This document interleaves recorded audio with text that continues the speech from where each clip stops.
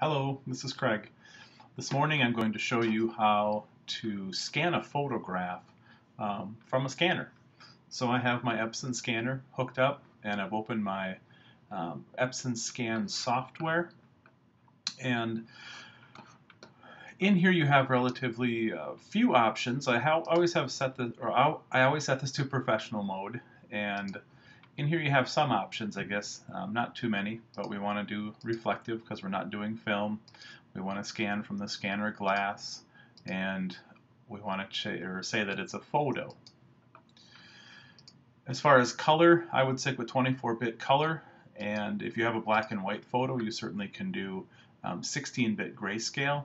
Black and white is for true black and white when you have a piece of black and white line art, like a logo or something that has extremely high contrast, or basically it's just black or white.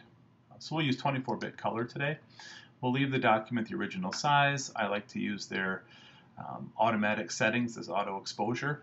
I think that the Epson scan software, for me, it gives me better results on the initial scan than, say, Apple's image capture. So that's why I prefer Epson scan. It works well with my scanner too. So I place the photo inside of the scanner, face down on the glass, and I will click Preview. Preview will give me basically an overview of everything on the glass.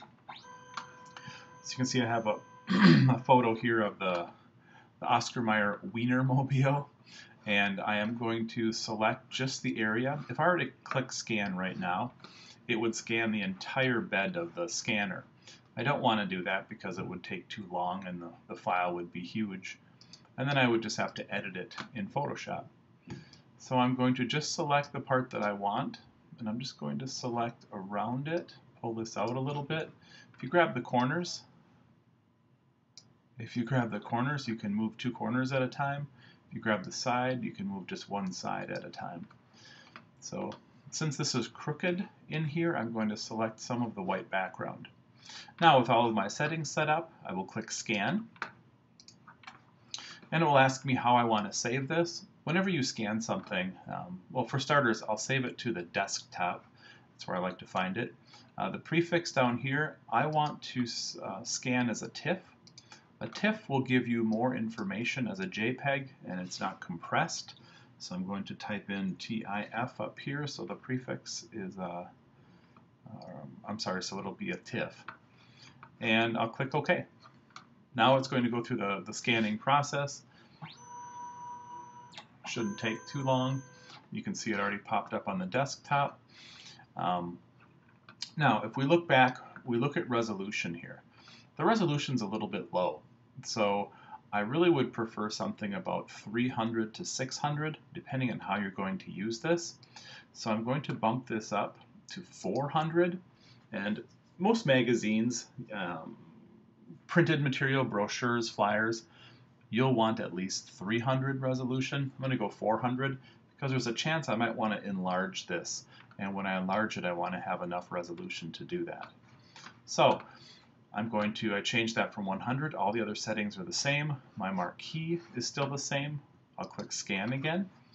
All the defaults are preset in here from the last time I did it. I should say saved, not preset.